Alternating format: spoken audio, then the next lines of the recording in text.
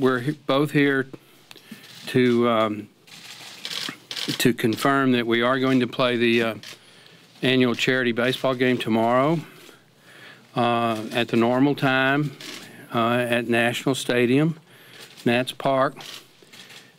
We do have one new charity that we have added, the Fallen Officers Fund. In addition to the Boys and Girls Club of Washington, the Washington Literacy Council, and the Nationals Dream Foundation.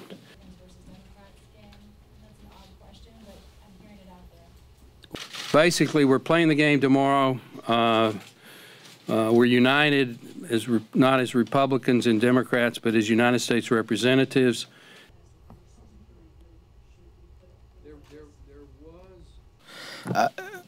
We on the Democratic side, when we heard this news, we were practicing at our field, and we can only imagine what our friends were going through at that moment, and we felt kind of helpless to help them.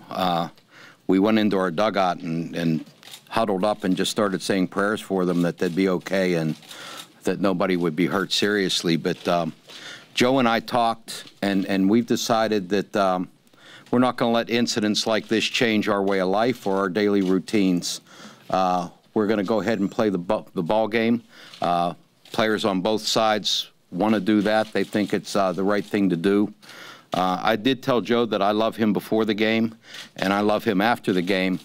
But during the game, we're going to play to win, and I know Joe's team's going to do the same thing, and charities are going to benefit.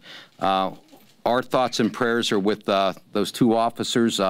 Had Steve's personal detail not been there on the field with him, this could have been much, much worse.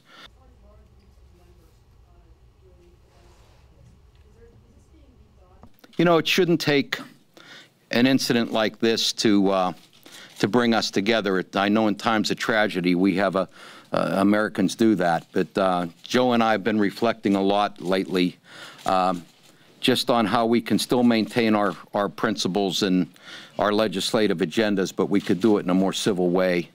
And when the leadership of this country is civil towards one another, maybe the public will start being civil towards one another too.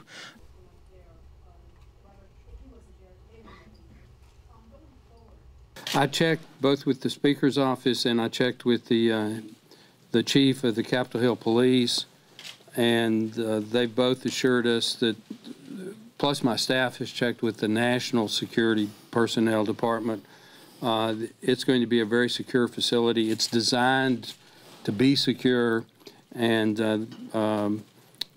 we've all been assured that it will be a very safe facility tomorrow evening.